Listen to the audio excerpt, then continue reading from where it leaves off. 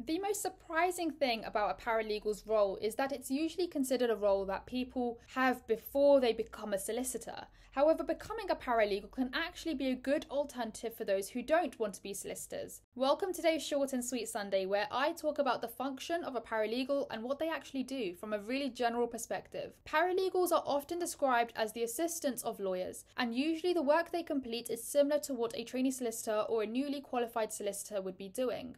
You can find paralegal roles in all kinds of legal practice, from law firms to chambers, but also in-house and for charities. It's difficult to pinpoint the tasks every paralegal does, as this can differ per team and per expertise of the paralegal themselves. Generally, paralegals draft legal documents, research into areas of law, do admin tasks like printing, filing, and photocopying, but they also have more complex tasks sometimes based on experience, like interviewing clients and supporting lawyers in court. How does one become a paralegal? Well, usually it is classified as an entry-level job, so there are no specific rules about qualifications needed to become one. However, having knowledge about law can be preferable, as well as a good standard of education. Some firms prefer their applicants to have done the LPC or the GDL, but this isn't a requirement. Another route to becoming a paralegal is via legal apprenticeships. Thank you for watching today's short and sweet Sunday. I hope this clarified the whole role of what a paralegal does in very general terms. See you all in the next video.